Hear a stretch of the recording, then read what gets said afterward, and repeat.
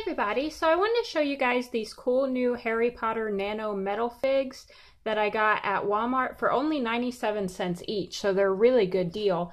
But first we have the Harry Potter Lord Voldemort one, which I really like this one because it has the snake and everything, so I think that's really cool, and he's holding his wand and everything.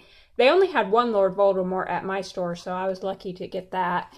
And then, let's see, I got the Harry Potter, of course, because, I mean, you gotta have a Harry Potter if you're gonna get any of these Nano Figs. So I got Harry Potter, and then I got Hermione Granger, of course, because she is my favorite, probably my favorite character, although Professor Snape is definitely up there, and Sirius Black is definitely up there too. So I have a lot of characters from Harry Potter I really like, but she's probably still my all-time favorite.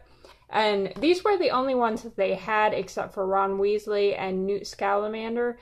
And Ron Weasley I just didn't really care about. I've never been a big fan of Ron Weasley. I just find him kind of boring.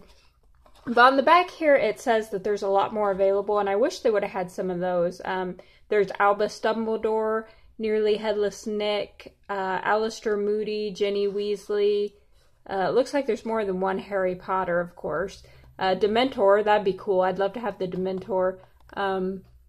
Rubius Hagrid, several Ron Weasleys, of course. I'm guessing several Hermiones too. Draco Malfoy, another Dumbledore, Neville Longbottom, Argus Filch.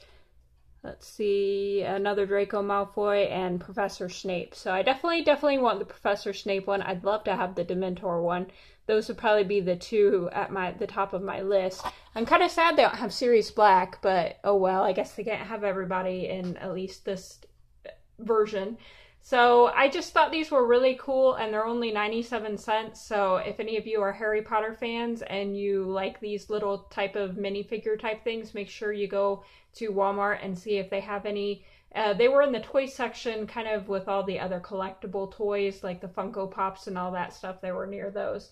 So that's it for today. I just wanted to show these. I thought they were really cool, and I hope you guys enjoyed the video. So I'll see you later. Bye.